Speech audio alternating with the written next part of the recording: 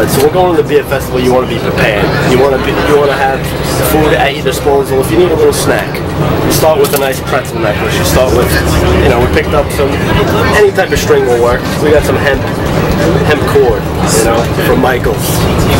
Economical. Cut it up. You know, yeah, it works.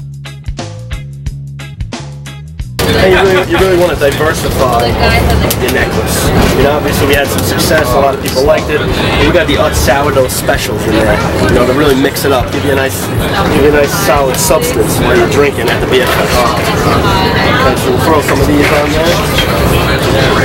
I mean, you don't have to get crazy, you know. You can mix in a little food club. I don't know when these pretzels came on the market, but they're fine, they work. Throw some of these on there too.